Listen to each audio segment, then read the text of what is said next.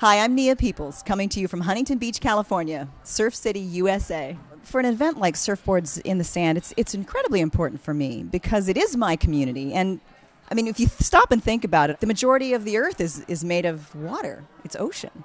So we've got to take care of that. Sometimes out where I live in Point Dume, I'll see Laird Hamilton. He'll be paddling by because he's always paddling, and he's got his little earphones on. He carries a little pack with him. And in that pack sometimes will be garbage that he's picked up. I saw him one time in a baseball cap that had some funky emblem on it. I said, "What are you doing with that hat?" It was floating around in the ocean. He picks it up as he goes.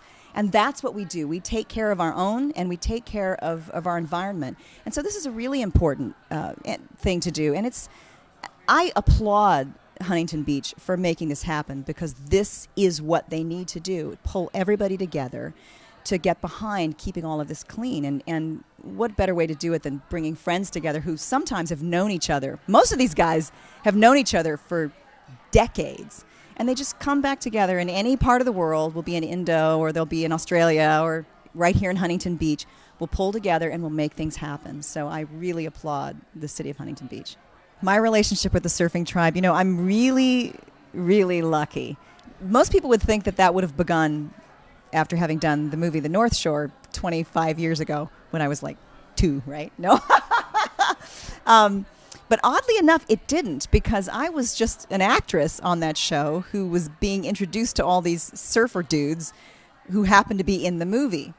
So that was a little experience that I had. But what did happen off of that is I met my husband, who is a lifelong surfer, Sam George. He was the editor of Surfer Magazine. He's written all the surf documentaries.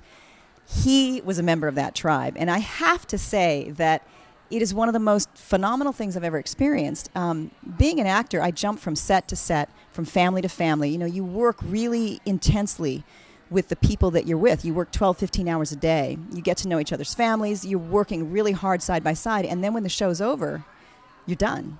And you move on to the next thing. And you can sometimes not see those people. For instance, Matt Adler, who starred in The North Shore with me, I haven't seen him since we said rap.